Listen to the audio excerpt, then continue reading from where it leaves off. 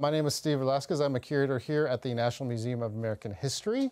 And today I have the great pleasure of touring some of our collections and talking about some of our entertainment collections with John Leguizamo. How you doing? Pleasure. Nice to see you. Oh, no, you can't. Oh, I can't touch you. I got the special gloves. Then he's going to infect them all with my overactive sebaceous glands. Well, we'll do a fist pump. How's that? Oh, yeah, right. I think that's okay.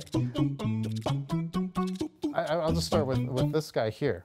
You obviously know who he is, right? Yeah, Cantinflas, one of the great, not just Latin comedians, but one of the great comedians because he was able to mix slapstick with wit, with political, social humor, I mean, and physicality. I mean, you've never seen American comedians use every aspect of themselves.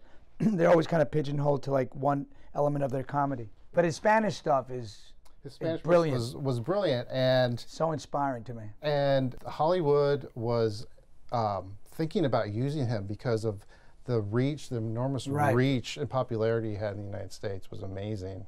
Right, because there was no Latin characters anywhere. There wasn't any Latin content for people to see. So exactly, they were so hungry to see themselves reflected back. Exactly. And this is a lamp.